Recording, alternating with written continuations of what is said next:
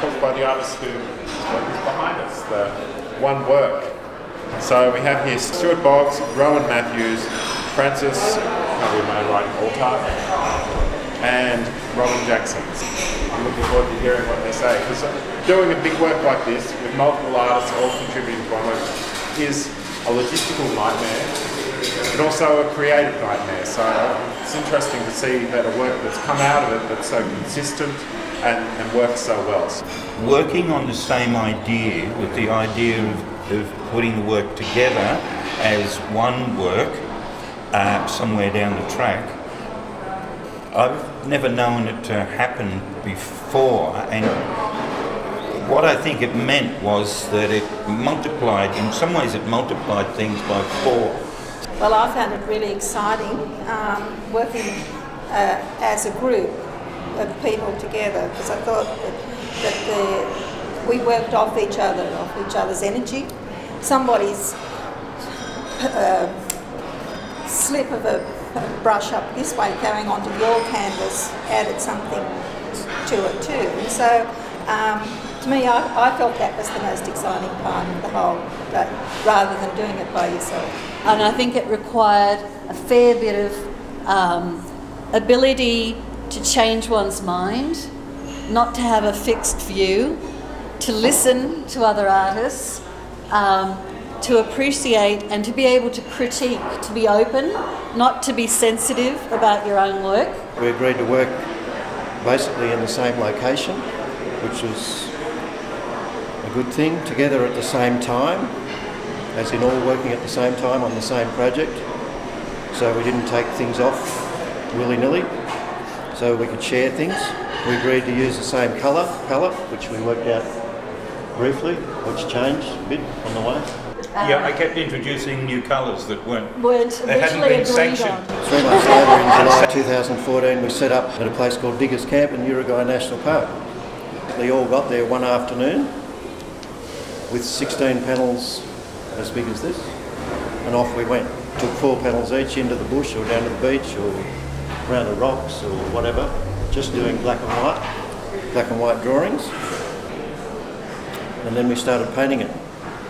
Robyn was drawn to looking behind us at the bush and at the trees and some of that craggy foreshore, whereas Stuart's, the sort of geography of the place and the cliffs and that wonderful movement that's captured there as the sea crashes to the land. They're all completely different, but they all somehow unify. With this work, for example, when we were looking at the colour palette, what you do see, and you see a lot of, is blue. You see the blue sky, the blue sea. It starts to become a little bit sort of obvious, a little bit cliche when you're just doing seascapes and sky. To sort of break that up and give it the ruggedness was a bit of a challenge. So bringing some of that depth in it, and you can see some of the dark shadows, some of the, and this is why Rowen's work works really well. It's taking the colour out of the equation and thinking more about the structure and the movement and the mood. To begin with, there was some sharing of the canvases. As I talked to somebody last night, somebody actually noted that one of those canvases looked a bit like mine and looked a bit like Francis, looked a bit like Rowen's. And we did actually use colours together and had canvases together, and we used each other's ownership, I suppose. Then we pulled back from that, probably because Rowen had said that maybe it would still work if we just worked on individual canvases.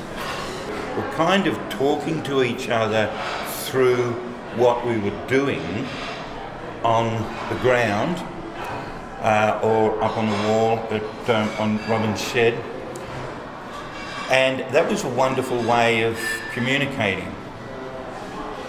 It wasn't till we had it on the shed wall at Robyn's that we had a better overview of it and could see where the gaps were and could see from a distance the overall impact.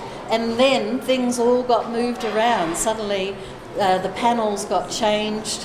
But it was like working with two different things. It's the working with the actual experience, and then you extract memories from that experience, and you're stuck with those memories. They stick fast, and then you're dealing with those and trying to be true to those. And it's two different things. It's April 2015. We hung the large work in Gallery 126.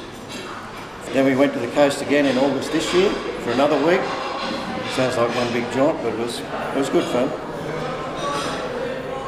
And the unresolved paintings were taken, and we worked on those, and we worked on these as well. So we've got multiple perspectives, and the work at the bottom here, you'll notice there's a lot of darker colours, like there's more black, there's a bit of gravity that pulls it down, which I quite like. There's more shadow and a lot more fractured forms, and then more sweeps and softer colours as it goes up.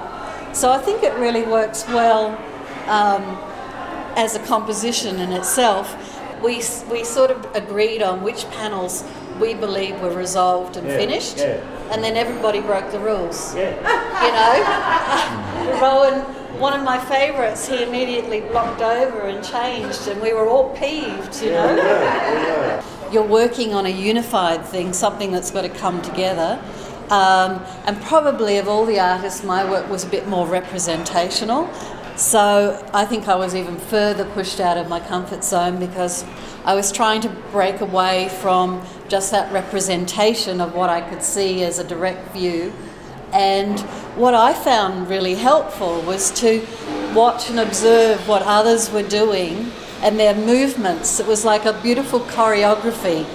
But I think the best painting was done in the first week, and most of the painting was done in the first week. Is there anything you would change now that you see it up on the walls, or for anyone? Well, I see it as still as a work in progress, but I want to stop. Do you? When you have to stop somewhere. You have to draw a line. Yeah. When we first did it in black and white, I kind of liked that. We could have stopped then. That would have been really nice.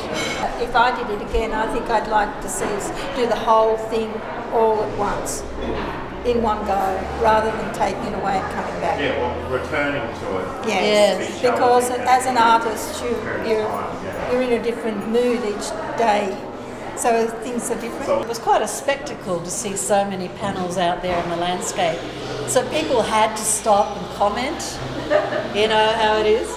And there was one guy what did we call him? We called him the John McDonald. He's the critic, you know, and the art critic and the paper, and then he'd go, yeah, I think you need to bring the trees back in there, or he said, I think that looks like a dog. It's a dog, isn't it? It's a dog.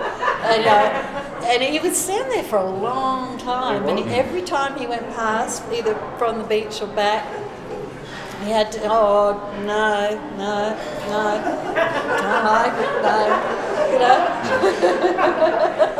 Stuart chose us well, I think. First, we all got on well and didn't mind each other, respected each other's opinion, and I think that's a big thing. Yeah.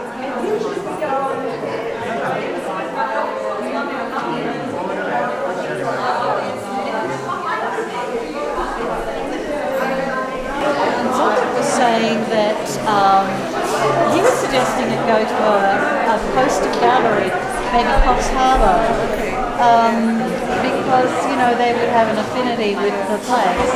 Last time I walked out the back and saw all the natives and